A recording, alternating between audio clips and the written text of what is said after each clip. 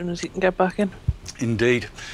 If you are watching in chat, this is the site of Professor Jason Hughes' internet connection. It has all gone horribly wrong. It was lovely a scant few seconds ago, and then for some reason his internet's gone, or mine has, and I don't think it's mine. So we're going to keep on trying and get him back in. However, in the meantime, I am joined tonight by two gorgeous ladies, gorgeous intelligent ladies. I'm trying not to be sexist tonight.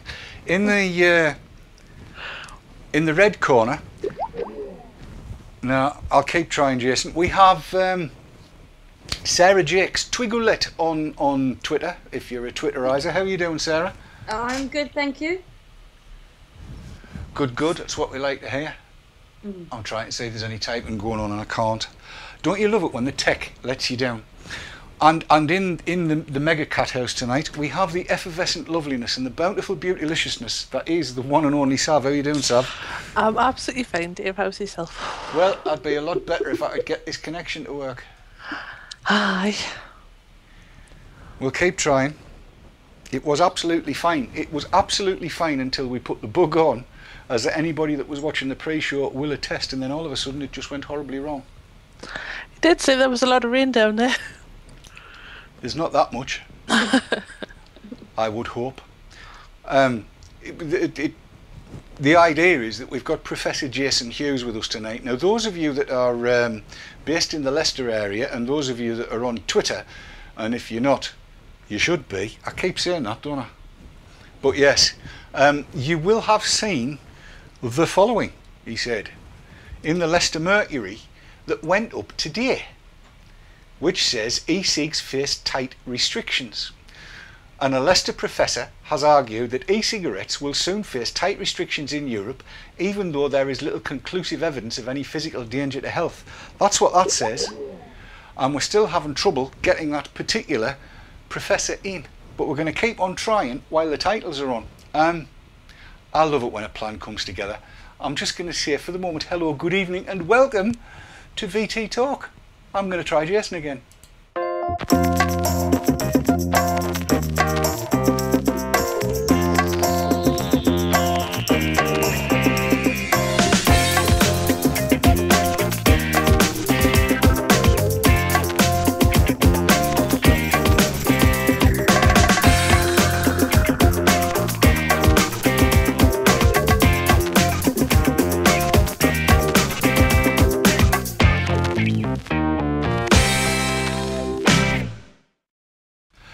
And them's the titles, and you'll hear from that beep that I'm still trying to dial Professor Jason Hughes up to come in and join us. We're going to have to keep on going at this, which is an interesting one. I was next. Hello, is that working? Hello, Jason.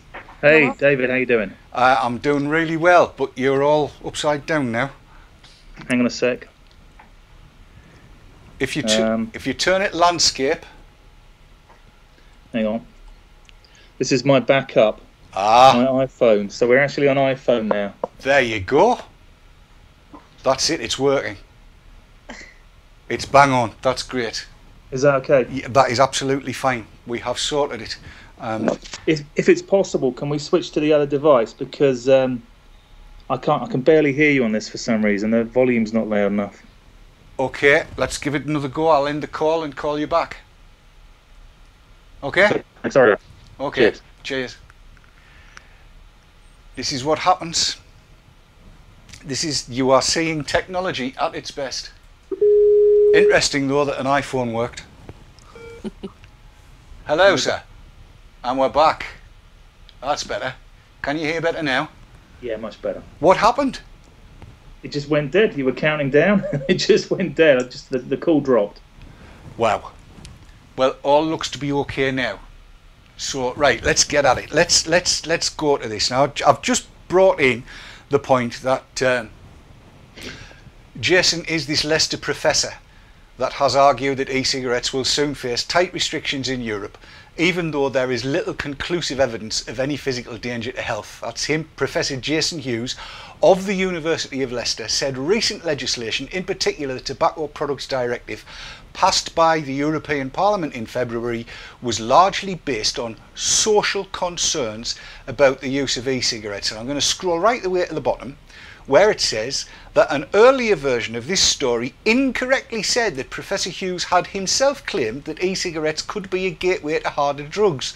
This is not his view, and this updated version of the story makes clear that the point he is making is that governments are likely to use such arguments in order to justify restrictions on the marketing and content of e-cigarettes.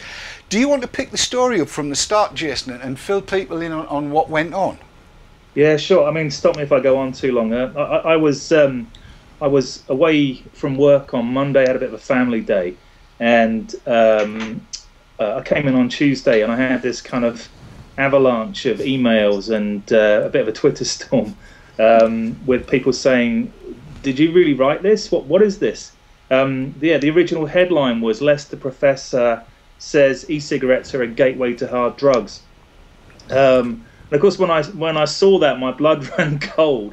And then the first few comments that came up were, I think Professor Hughes has got a new book coming out because there won't be a shred of evidence to support this. And I thought, well, of course, this is not what I've said.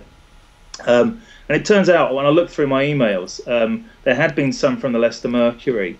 A chap there, a reporter there, was trying to get hold of me. I'd been away. I did give him my telephone number late on Monday night.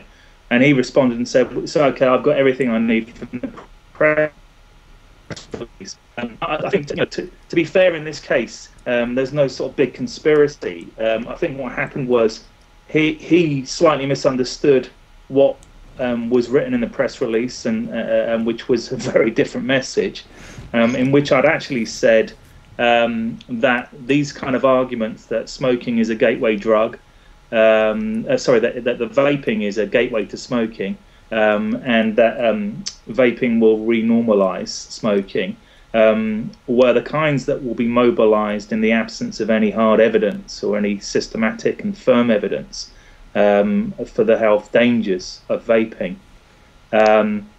But clearly he hadn't picked up on that message, and what we actually got was something very different. And I think that problem was compounded when, by his account, the story went to the newsroom, and they kind of sexed up the headline, so that it was harder hitting. And before long, this was trending as the biggest article on the website, was being the most viewed, and I was getting quite a lot of abuse. Yes. And and quite understandably, from people who thought, well, this is all nonsense.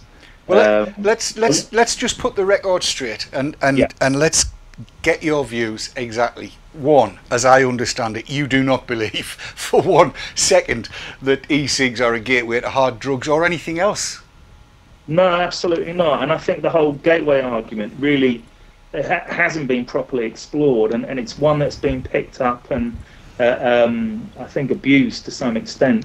I mean, the very simplistic gateway argument, as you'll probably be more than familiar, is that young people in particular will be attracted to vaping, and from there that will lead them on to either conventional smoking, or it will then lead them on to other drugs and get them into a kind of mindset where using drugs is a good thing. And actually the evidence for that, even though there's been a few studies recently which again they maybe point in the direction of there being a correlation between users of e-cigarettes and young, and this in the kind of adolescent group, and users of conventional cigarettes, but correlation doesn't equal causation. That's the classic line. It's not mine. And it could equally be that people who have tried, young people who've tried conventional cigarettes are more likely to try e-cigarettes. But so the actual causality is definitely not being established. And so I think it's anything but. I mean, but I think the kind of the bigger thing is that this gate is imagined as swinging only one way, and actually, the welter of evidence suggests the gate swings another way, and that is from conventional tobacco towards vaping. Seasoned smokers who have been smoking for a long time, turning to vaping as an alternative source of nicotine, and at that one, that's I don't think there's anybody on the planet who's going to argue that they're more dangerous than e-cigarettes, despite the recent headlines from the Daily Mail. Well, actually, I'm going to say that there are people who are already arguing that they are more dangerous than tobacco cigarettes. For the life of me, I can't understand why. I suspect it's got something to do with this whole notion of third-hand smoke. Have you come across that one? Yeah. Which is completely ridiculous. Sarah's sitting there with a kind of inscrutable look on her face. What's your thinking on all of this, Sarah? Oh, I can't wait for the third-hand vapor arguments. I'm sure they're going to come. But getting back to the article in the Mercury, I'd already read Jason's press release when that came out a few days ago, and when I read the Leicester Mercury piece, I just couldn't believe that Jason had said what they were saying he'd said. I mean, you know, one of the paragraphs where he said that vaping, a term used to refer to e-cigarette use, encouraged addiction, gave mixed messages about healthy alternatives and could lead to the use of drugs. And I just thought, well, you know, there's got to be something wrong here, which is why I tweeted Jason and said, did you say this? Did you really say this? And of course it was already all going off on Twitter. Yeah. Well, had already read it. Well, So I mean, I mean, it was I was very grateful that I didn't have to kind of set the record straight. There were a lot of people straight away linking to the original press release and saying this kind of bears no resemblance to you know, what he's been saying and what he was saying. There's also a SoundCloud link where I'd had a kind of quite a long interview reduced to about a minute where I also talked about it. So yeah, no, I was very grateful for that. And actually that pressure from the followers on Twitter caused the Mercury to kind of very quickly backtrack. The reporter in question got in contact with me and said, you know, we want to fix this. Can we have another go? And then, you know, we went through about 3 or 4 versions of the story, and eventually they've taken, I think, unprecedented or very unusual step of reprinting the story, both in physical print and online, with a kind of a bit of a redaction at the bottom where they say, you know, an earlier version of this story said, you've already referred to that. But yeah, so it's quite shocking. I mean, I've done sort of media appearances before and interviews before, and I've done a few recently because of this press release. And you kind of always expect there to be a disparity between. Oh dear. It looks as though Jason's frozen again. It must be the rain down at his end. Yeah, the internet connection problems again at his end. But we'll keep on trying and bring him back. Yeah, there we go. Sav, while we're doing that, what's chat had to say? Got a couple of things from chat. I'm not sure who said this. I think it was Lorien said it earlier on, saying shame the reprinted article was on page 10 and not on page 3 where the original article was printed. Lipsy has said, slightly missed the point. That's very kind. They got it completely wrong. Entropy 72 saying vapeway is a gateway for politicalisation and disbelief in anything the public health has to say. Disco Des said in capital letters, e-cigs are a gateway out of smoking. And Gillis has said, e-cigs are a very slippery slope away from tobacco. It's very difficult to go back. That is very true. Welcome back, Jason. We'll keep dialing it up as long as we need to. Yeah, this is back on the iPhone. I think I'm going to stick with this. It does seem to be. I'm not even going to talk about iOS versions, but I do know that if you've gone to iOS 7.1, it is having problems with networking. Okay, yeah. It's that could well be it. Yeah, I mean, on the subject of there being a reprint, it's very, very rare that any editor would take that step. I've only ever seen it once in a 20-year career as an editor myself. And it was actually libelous, the first piece, and it was libelous, and I know because I wrote it. That was before I'd had my libel training course, and yes, it was reprinted after I'd rewritten it, and that was on pain of going to court. But this, I've got to give kudos to the Mercury for actually doing the reprint. While we were redialing you back up, Lorien had said that it's a shame that it was on page 10 rather than page 3. I've got to be honest and say I'm surprised. I really am surprised it came through at all. And what many people probably don't know is I saw the various iterations of the piece as it evolved, and the one that's gone into print today and onto the website today is definitely the best of the lot.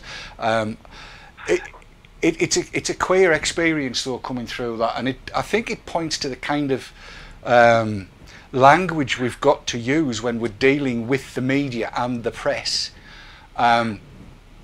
My training was always that you write for a reading age of 10, and you have a fair chance of them still not understanding and needing to get back in touch. But I'm really pleased that they've done what they've done.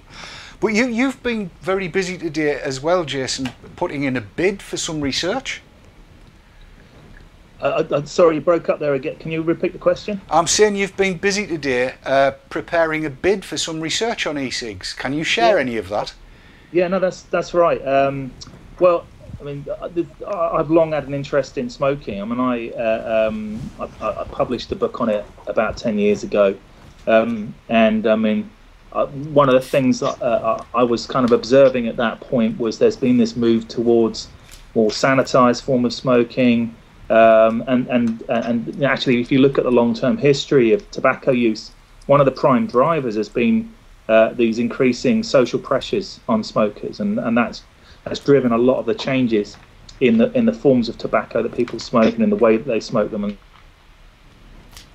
And of course, when e-cigs come along, is absolutely perfect. It fit my model perfectly. And so I've been thinking for a few years now of doing this, and it's in the last year, the interest has absolutely exploded. Mm-hmm. With the new legislation, the TPD and everything else. The time is absolutely right. I mean, one of the crucial things is one of the core debates is about how we can classify these things. And e-cigarettes have really problematized that long-term classification, that distinction between the therapy and the drug. You know, the therapy being nicotine replacement therapies and the drug being combustible tobacco. And previous forms of tobacco would enable you to make that distinction fairly firmly, but with e-cigarettes the lines get completely blurred. And it's that kind of ambiguity about them. Are they a keep smoking device? Are they a stop smoking device? I think that's fueled a lot of unease within the kind of clinical and the medical communities, because it's very difficult for them to classify exactly what this is. I mean, even if you think about it, that the whole idea of nicotine replacement is a strange idea. It involves this kind of tautology that we use nicotine to treat tobacco. What about when tobacco has become essentially just nicotine? It's become reduced to nicotine, and it's in this form. What's the difference then between the devices that we use to keep smoking and stop smoking? And that's something that's been at the heart, I think, of a lot of these policy wranglings, amongst a load of other things as well. But of course, it doesn't depend on how you classify these things or how you enshrine those classifications into policy. That's not the key thing. It depends on how vapers use them and how end users use them. So there's lots of evidence of people long using patches, inhalators and whatever else, not to stop smoking but to keep smoking, and vice versa. You know, something, what is it, 4 in 10 quit attempts in the UK are now made with electronic cigarettes. Is it as high as that? Yeah. I mean, this was data from ASH, and ASH released a fact sheet at the end of February, and that was where I read that particular study. It wasn't ASH who did the study, but they amalgamated 2 or 3 studies to reckon it was about 4 in 10 quit attempts now use e-cigarettes. So, you know, what we've really got to look at then, and for me, the interesting research question is how is the social uses, it's the cultural and social uses of these devices, and we need to understand a bit more about that. We need to actually speak to vapers. I mean, I was chatting to you before, David, about how I got interested in this. I'm an ex-smoker, for what it's worth. I don't have any vested interest. I'm not a vapor. I'm just interested in it, and you know, my whole interest is, you know, how did this come to be? How did we move from tobacco being something that you smoked in a combustible way to something that, you know, it's something that you consume through this very high-tech device? And with regard to electronic cigarettes, I was pretty much neither for them nor against them. But I gave a paper again, another paper to a different part of the university, towards the end of last year. And one of the people who came along was Louise Ross, who I think you've had on your show before. Oh, yes, yes. And Louise, again, was very much like me. She was quite sort of ambiguous. She was ambivalent about whether e-cigarettes were, what kind of devices were they? Were they something to be feared from a tobacco control perspective? Were they something to be embraced? She wasn't sure. And I think she was erring on the side, as I think a lot in the medical and the clinical community and the health community do, of caution and thinking, well, these are untested, we need to treat them with suspicion. But when you actually talk to vapers, one of the good things about that meeting with Louise is that she organised a conference at the King Power Stadium, the Leicester City football stadium, and we had something like 200 people from the local community and beyond. We had GPs there, we had stop smoking practitioners come along. And we also, but the most crucial thing of all for me was we had a panel of vapers coming along, and it was really the first opportunity, paradoxically, that I'd had to talk or to hear and ask questions of vapers themselves. So, and I think this is part of the problem, is that a lot of these decisions are made, a lot of these discussions are held without talking to vapers. And at the beginning of that session, I can't remember who it was who convened the session, who chaired the session. Everyone was asked to put their hands up if they were kind of generally on the balance of things in favour of e-cigarettes, or on the balance on the fence, or opposed to them. And I was probably a bit on the fence at the beginning of that session, and then at the end of it, I was very, very much in favour of them. Especially when you see how they're being used, how they're being understood. The kind of just the difference it has made to a lot of people who just were never going to stop smoking. There's just no way they were going to stop smoking. They talk about saving money, but they also talk about improvements in health. They also talk about their families, and this stuff actually matters. The guy who convened this said he'd ran a similar kind of straw poll, with a show of hands, and he'd never seen such a swing over the course of this day. So anyway, that's my rambling answer, just to say that my research really is going to focus on the social uses of e-cigarettes and really engage primarily with vapers themselves. Mm-hmm. Well, I think this is something that I was going to say, I think it's safe to say that you'll probably get a fair few volunteers from the viewers this evening, if nobody else. I'm seeing Sarah going, yes, count me in. I'm right, aren't I, Sarah? Yeah, definitely. I think the more research into this side of things, the better, really, because, one of the things we've always complained about is that they don't ask us. They don't ask the people that know. Yeah. We end up with people legislating on our behalf about things which affect us, and they do not understand the first thing about us. Yeah. Because they don't talk to us. Yes, it is very true. I'm going to have to take a quick blast of adverts. When we come back, we'll find out what chat's been saying about this, because I've been watching Sav's eyes, and they're going like that. I think there's a lot in chat, isn't there, Sav? Yes, chat have been very busy tonight. Righty-ho. Well, we'll take the adverts. We'll be back in 2 minutes, and then we'll hear from chat. Don't go anywhere. This is going to be interesting.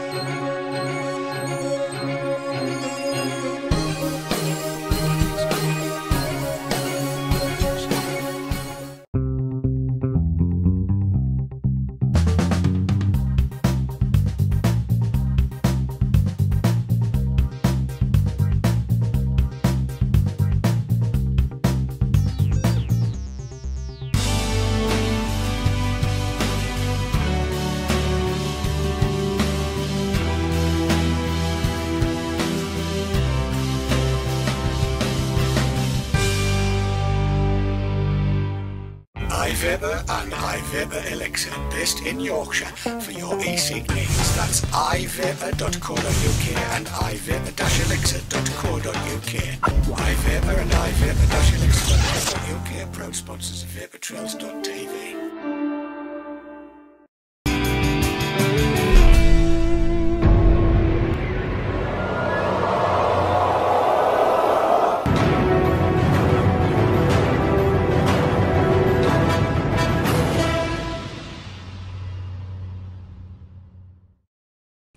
And we're back in the room with Professor Jason Hughes of Leicester University, whose internet connection is acting up a little bit. Please bear with us on that one.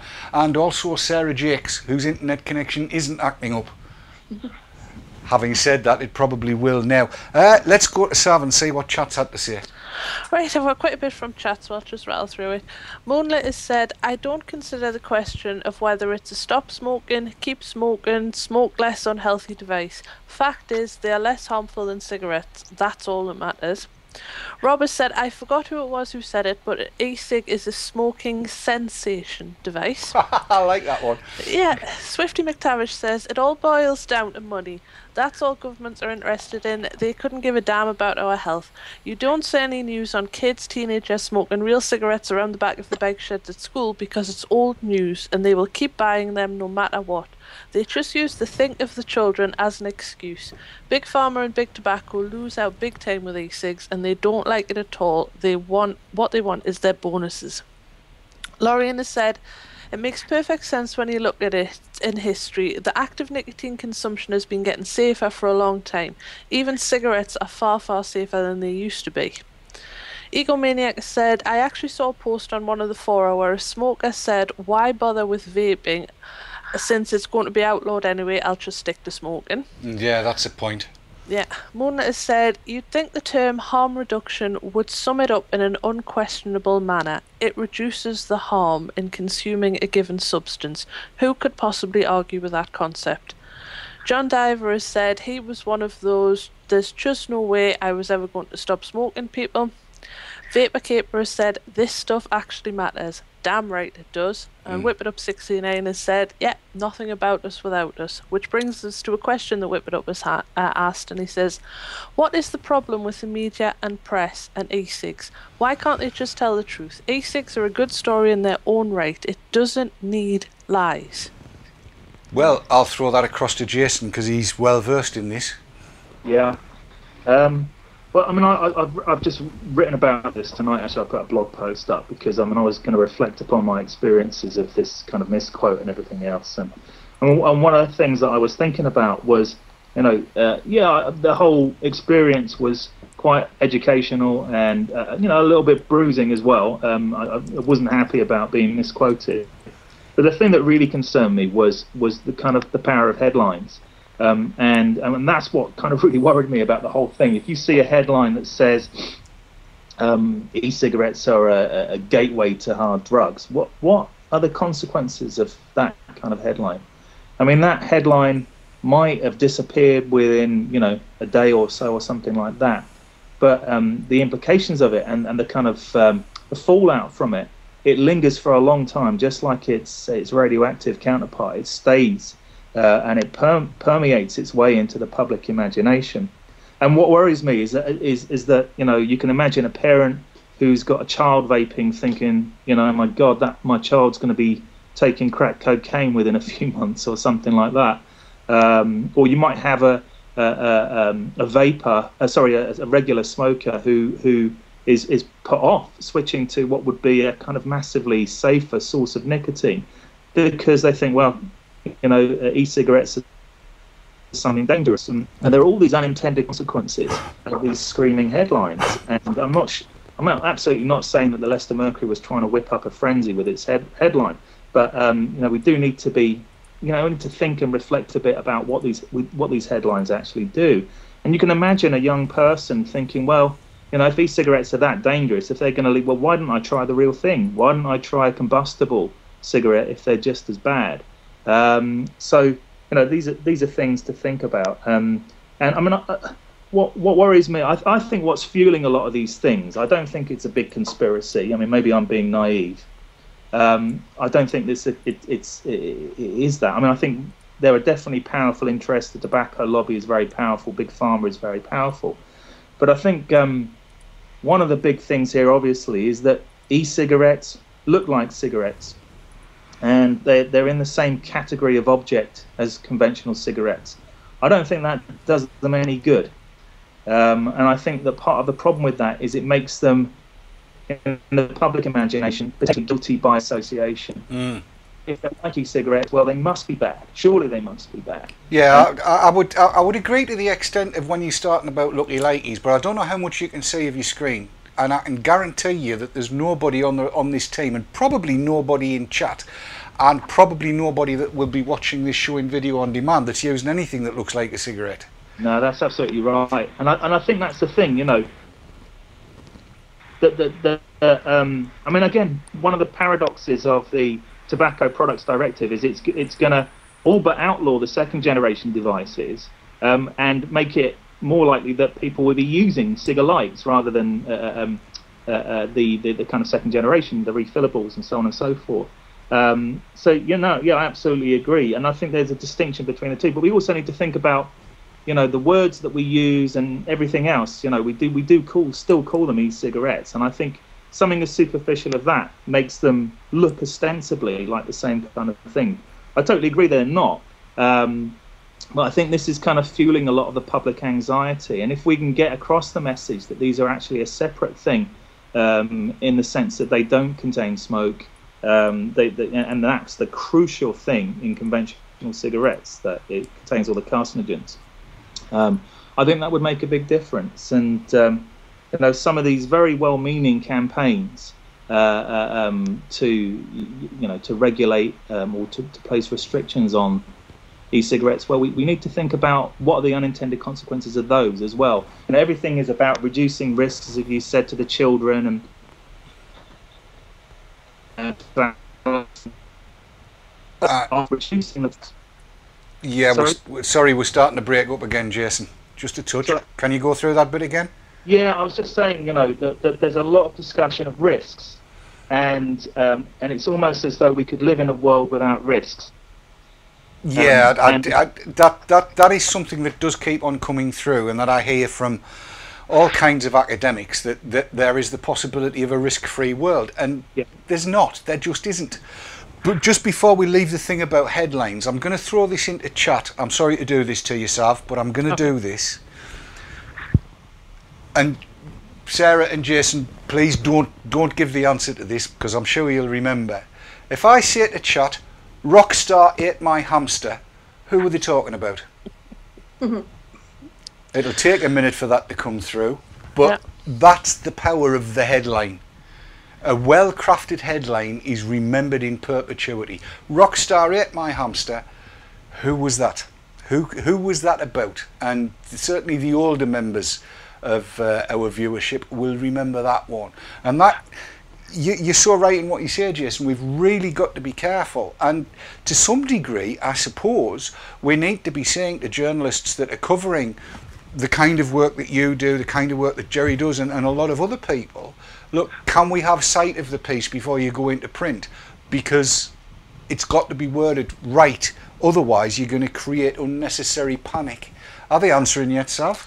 Well, we've got Freddie Starr at the hamster and Ozzy Osbourne at the bat. There you go. Yep.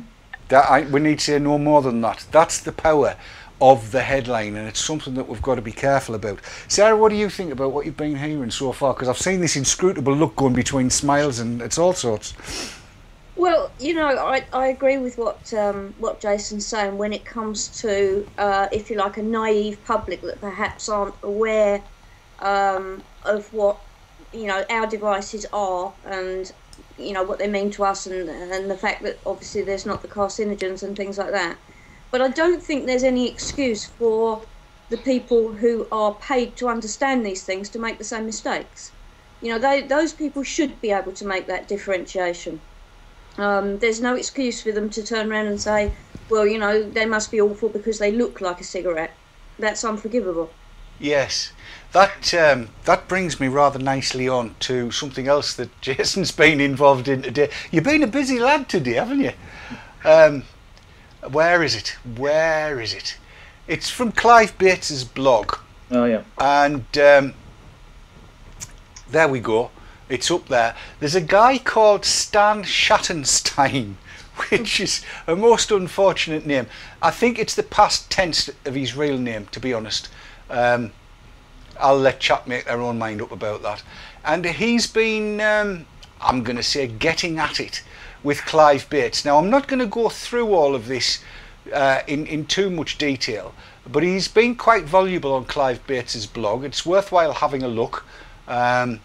It's www.clivebates.com, and go to the piece that is entitled, where is it? You can see how much there is because I'm scrolling like a good one here. It's his open letter to Stan Glantz, the famous Stan Glantz, and I can't mute our callers in just in case anybody decides to swear. I take it you've come across Stanton Glantz, have you, Jason? Yes, I have. I've got. This is really irritating. I've got 3% left on my iPhone, so if I phase out, we're going to have to go again on the iPad. Okay. Sorry about this. It hasn't worked fantastically well with the iPad. I'm just rebooting it. Maybe that'll fix it. Yeah, I've heard of Stan Glantz, and and I contributed to this exchange this afternoon. He's this chap. What's his pseudonym again? It's Stan Schattenstein. Yeah, Stan has responded, and I haven't yet had a chance to follow up. But the thing in particular that I took umbrage with was his depiction of vapors as juvenile and as engaging in a behaviour that was offensive and basically childish. And he said that anybody who puts a tube into their mouth is basically childish.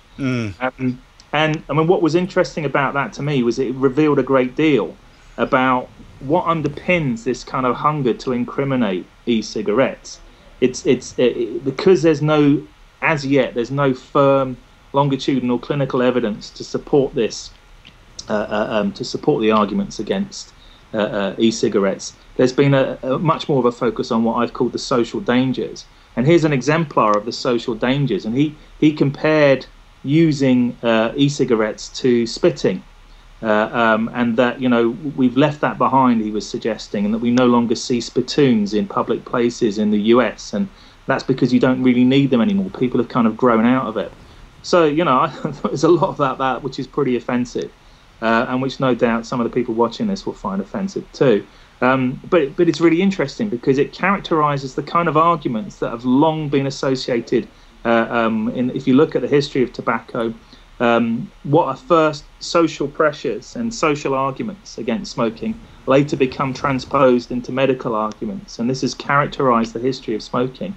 And what you can see in this case, what stands kind of the thing that underpins a lot of his analyses is his abhorrence of any kind of activity such as smoking, which he sees as akin to putting a pacifier into your mouth. And I said to him, well, would you be so bold as to make that argument against Native Americans who've been using tobacco for millennia? Would you really want to turn around and call them puerile and childish and all the rest of it?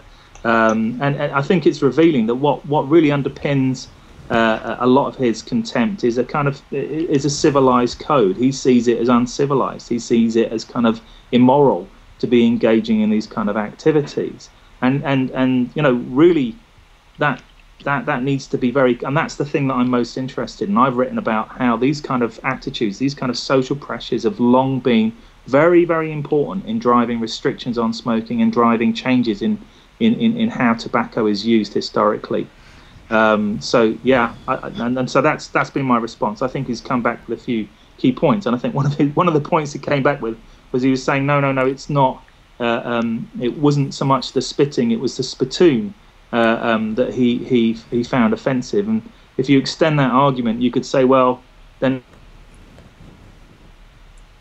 Oh no! I think the battery's gone. Frozen again. Yes, the battery just went there. I think you just got onto the spittoon, and if a spittoon is offensive, we've lost him again. I do apologise. Sav? Yeah. I'll run through. I've got a load of stuff that came in from chat over both of those topics, so I'll run through that. Lorien has said regarding the newspaper articles, even if you do not look at the article, you still pick up the headline out of the corner of your eye. Alan Fletcher said the 20 milligram limit was due to misquoted research results. Mm-hmm. Matt Didus has said a certain person today on, I think it was Twitter, was saying e-cig users should have to get permits. Yeah. Yeah. Entropy said it's the loaded language that they use even on the most innocuous articles. Companies don't design products for women, they try and lure them. It all matters and it all affects public perception. Swifty McTavish has said, now what would be happening if Generation 1 had never came out and we started with Generation 2 and 3? I think everyone would be in a bit of a pickle right now. If that could have happened. Yeah, I've got a question which I'll save for later. Oh, great comment. One of my favourite comments so far from Mitch Dog, who said, risk-free society, nah, no fun in that. Although, when e-beer arrives, I'll be necking 5 pints a night and keeping my lovely flat tummy. I thought, yeah, I like that. Zero Vapes has said there's a lot of sense being spoken by the professor here. Things said in interviews have to be very well planned out, just to be clear. Nelly Scroggett has said regarding Stan, Stan reckons we are pathetic and juvenile. Good scientific argument, that. Yes. Matt Gluggles has said it's a mixture of puritanism and realisation that their careers will be over after e-cigs, and Whip It Up has said, well, that's his problem, not ours. Indeed. I'm just going to pop something onto the screen while I've got chance. We've got Jason back in. You there all right, Jason? I am, yes. Sorry about that. No, it's okay. I'm just going to pop this on screen because I got stuck in. I had to. And I said, Stan and Clive, let me first say that it is refreshing to see a debate opened up like this. Let me move on to offer Stan the opportunity to debate this live on web TV one Thursday night in the near future in the company of Clive, myself, my estimable colleague Sav, and a fair few viewers who will also have the chance to chime in. Thus far, he hasn't come back to me, and I've made the offer twice now. So, Stan, Mr. Schattenstein, if you're watching, this is the kind of programme you'll come on. We're very serious. We don't take the water unnecessarily. Please come and talk to us in the company of Clive, my estimable colleague Sav, and there might be one or two other people. Jason, would you come along for that? Sure. There you go. With a decent internet connection. Yeah, I think I'd stay at the university. Okay, fair enough. Sorry, Sav, I interrupted you there. Had you more? I've got one question, and it's from Whip It Up, and it says, is Jason aware that the TPD is hoping to reduce smoking by 2% a year, but e-cigs have reduced smoking by 8% this year alone? It's not really a question, it's more a statement, isn't it? Well, yeah, but it is a question. Are you aware? Yeah, I mean, actually, I wasn't aware of that particular statistic. That's very interesting. I mean, this is the. I mean, if you were going to go down the route of what we sociologists call medicalisation, and I'm sure some of you have heard this term before, you can see that one of the problems with the cigarettes is that it hasn't come from a kind of the medical community. It hasn't come from a sort of a health campaign. It hasn't been a kind of government-sponsored initiative to reduce smoking. It's something that smokers have done themselves. And we've got a counterpart in Sweden, which is, no doubt, I think you've discussed it before, I've seen it on here, which is snus. Yes. There they've got one of the lowest levels of tobacco-related illness in Europe, as I understand it. And that, again, that's not come through, the use of pushing nicotine replacement therapies. I mean, I think one of the points I was making when I kind of got cut off before, what I wanted to make as well, was, I do understand why people are circumspect about e-cigarettes, and it's kind of like the fear, and this is something that has historically served human beings very well, to be fearful of the new, to be kind of cautious and to wait and see.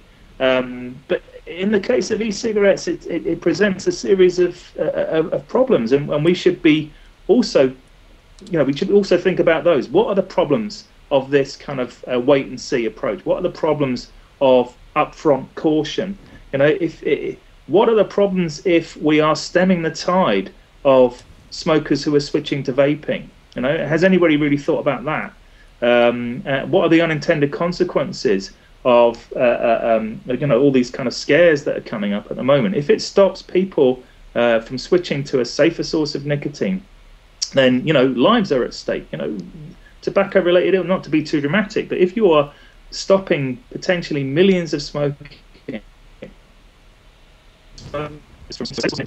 massively reducing their chances of contracting tobacco-related illnesses. Yes. Surely we should be treading carefully around that, rather than seeing that as caution. That carries certain risks as well. And so this was the point I was making about a risk-free world. There is no such thing as a risk-free world, and risks always have to be balanced. And at the moment, the thing that seems to eclipse all others for me is this real problem of stemming this kind of unprecedented shift.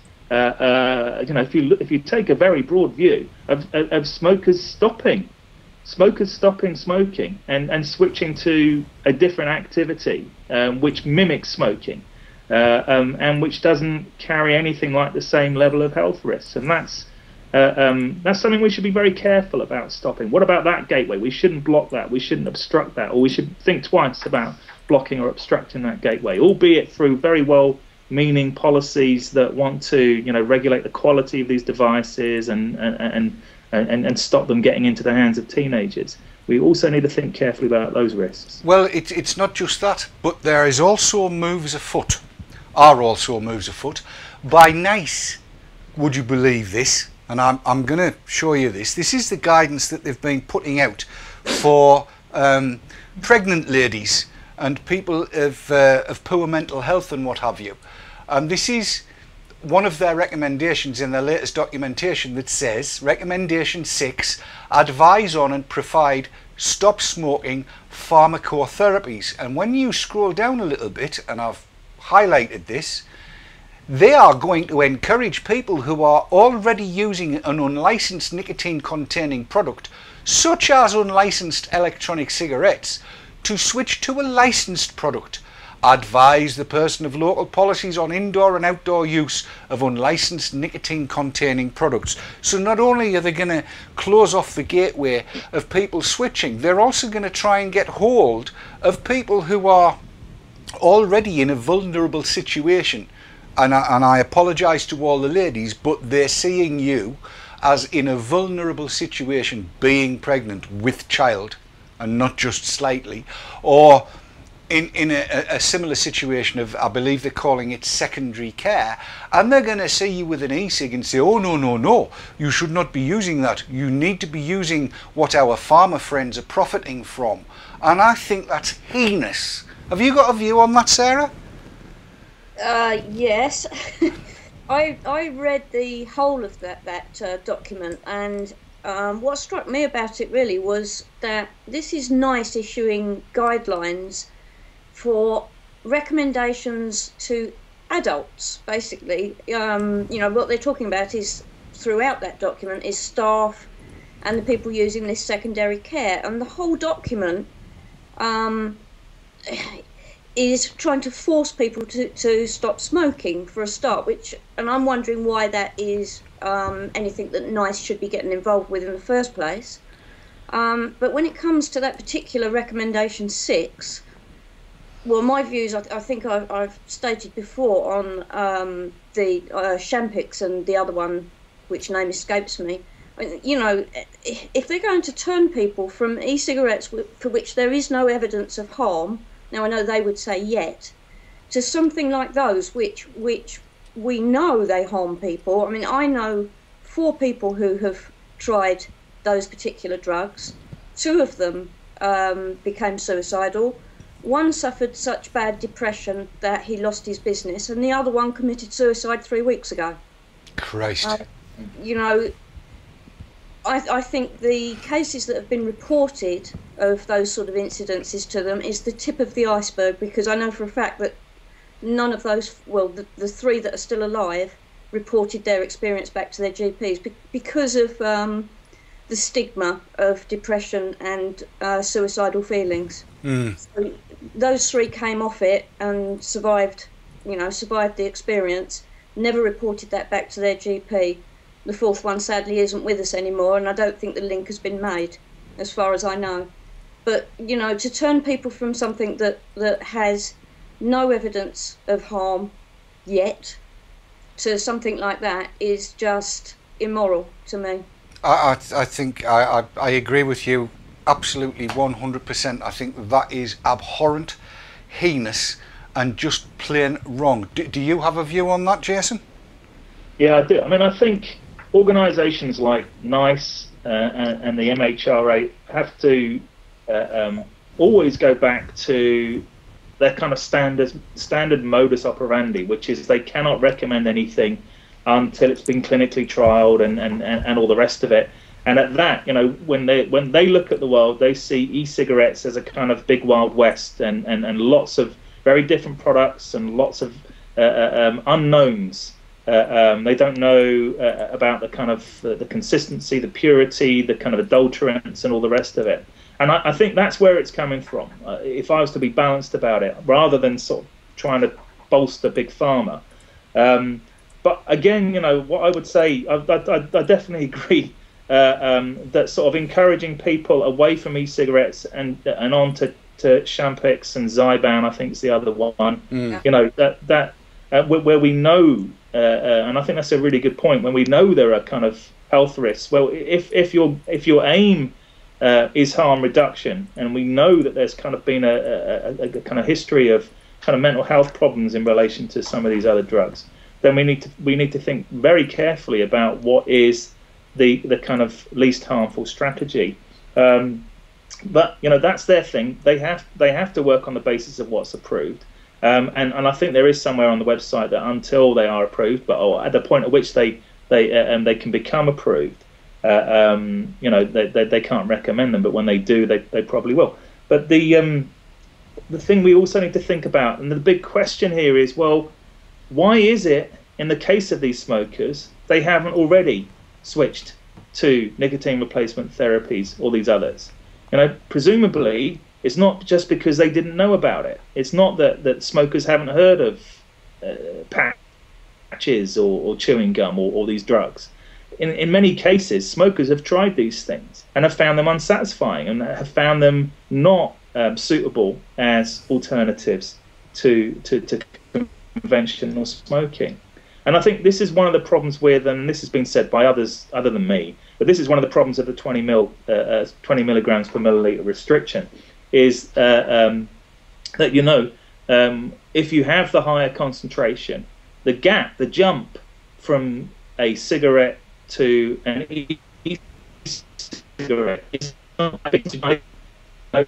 to switching to a lower tar brand or something like that. You could almost compare it to something like that. I mean, I don't know experientially, and you can probably tell me what the gulf is between the two. But if you're able to control the kind of that you get from particularly from a second generation e-cigarette, and make it roughly comparable, or not such a million miles away from what you were getting from a cigarette, then that jump is not so big. It's not so big, but there is a reason that people haven't switched to some of these other devices, and this is, so when you have probably well-meaning advice again that we should then encourage people on e-cigarettes, that maybe the thinking there is that they're a kind of staging post between combustible tobacco and nicotine replacement therapies. But again, that seems to contradict the gateway hypothesis, doesn't it? Is the idea there that nicotine, that e-cigarettes would be a gateway to nicotine replacement therapy? Oh my God, I bloody well hope not, because that stuff is shocking. This is all going to be, of course, food for thought in the research, and I've just been reminded by Sav that we haven't taken the second adverts, and we've got to do that. We'll take those adverts, and when we come back, we'll hear from chat, and we might be going to overrun a little bit. I apologise. We'll be back in 2 minutes.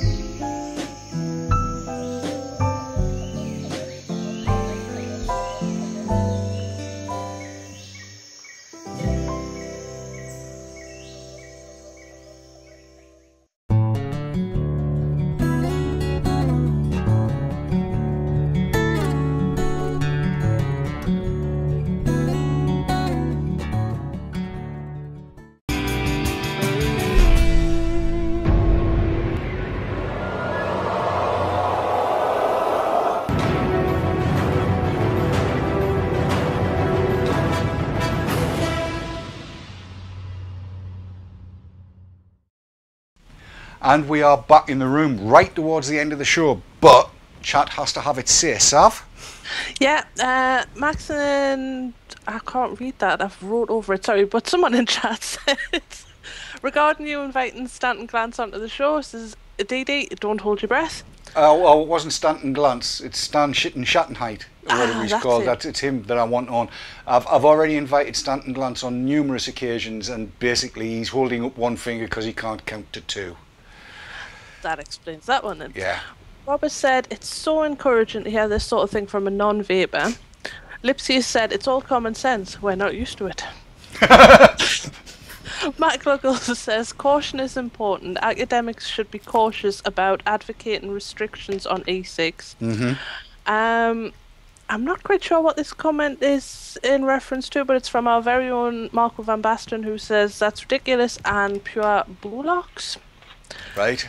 I can't remember why though. I did have it written down, but I forgot. Phantom Diablo said, has anyone looked at the ingredients of pharma NRT products and how many chemicals they contain?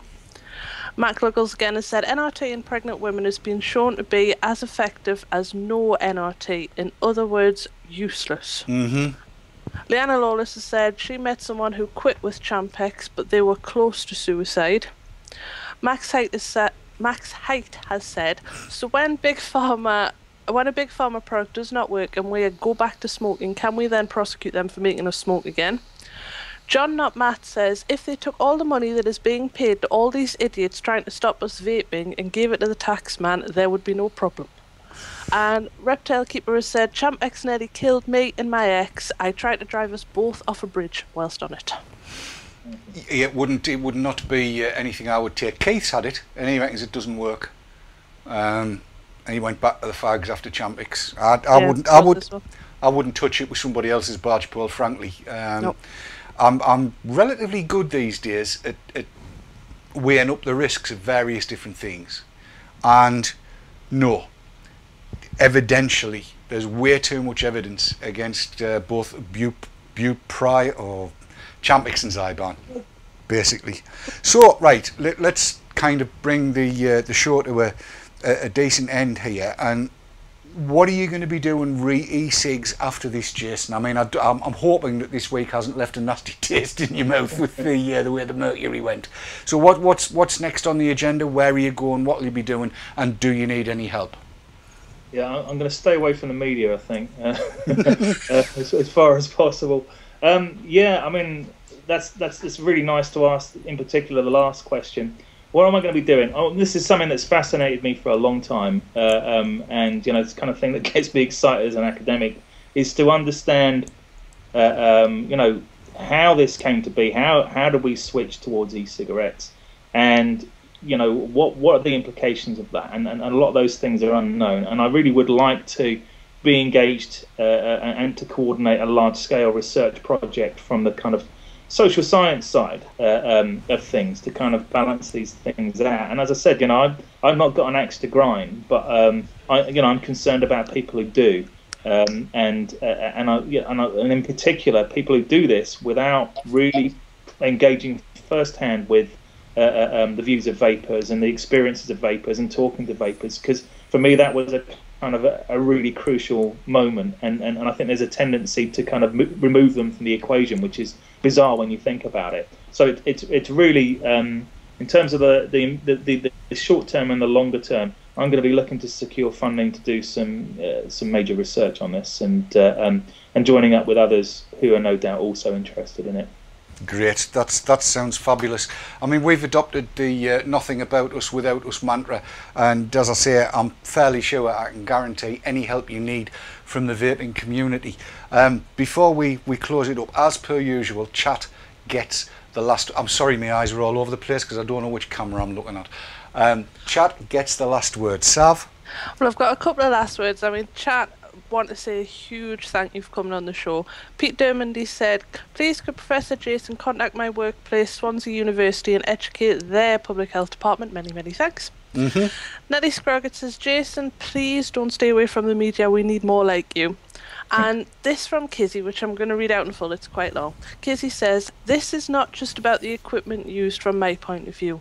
I am now over 2 weeks off cigarettes because of the advice, information and indirect support of the vaping community, such as VTTV, chat and forums. As none of the people I know vape, they only smoke. I have not given in to the tar as I feel it would be letting not only myself down, but you guys down too. Cigalikes do nothing for me, just as NRT products and Champex made me very ill. So to you guys and girls and the vendors who gave me choice, I thank you all so much. If vaping adds just a few days to my life to spend with my family, especially my grandchild, it will be all worthwhile. But the EU and pharma and tobacco moneymakers want to take that choice away. Will I go back to the fags if they take it away? Probably, but I hope not. And there you go. That's heartfelt. That is heartfelt. I'm going to say this. I've found tonight, again, to be uplifting. I'm encouraged. I'm urged on to carry on fighting and educating as much as possible. And as has been demonstrated, we need to engage with the wider public. We need to be in a position, I think, as vapers and as the vaping community, where we can do what we did in actual fact when we see something that's patently wrong and we know somebody's been misquoted. We need to be in there. I want to say a great big thank you to Professor Jason Hughes for coming and joining us tonight. Thanks very much, Jason, and I'm hoping you won't be a stranger to the channel. I certainly want to hear more about what's going on with this major study that you're going to be undertaking, and I will pledge my help and support if it is needed, and I think I speak for most people watching the channel tonight. So thank you very much for joining us. Sarah, thank you too for coming along, as you do so well. My pleasure. Jason, can you put my name on the study, please? Fantastic. That's what we like to hear, and I think you can probably put Sav's and mine on as well. And, absolutely. And there's probably a list a mile long in chat as well, is there? Yeah, there's been a lot of people saying put their name down. There you go. So you'll not be short of willing volunteers and recruits. That's all good. I hope everybody has enjoyed tonight's show and is able to take some heart from it. I hope you've been able to take some pointers from it, and I hope you feel as encouraged as I do. I've thoroughly enjoyed, even with the internet problems that we've had in Leicester, I've thoroughly enjoyed the show. I've thoroughly enjoyed your company, and thank you so much for joining us, Jason. To all of you there, vape on, vape hard, and do not let the bastards grind you down. Until we see you next time, and that'll probably be Sunday for me on Dave's Tackle Box, take care of one another, take heart, and don't forget, we are winning the hearts and minds of more and more people every day. From all of us here at Vapor Trails, thank you so much for joining us. We'll see you next time.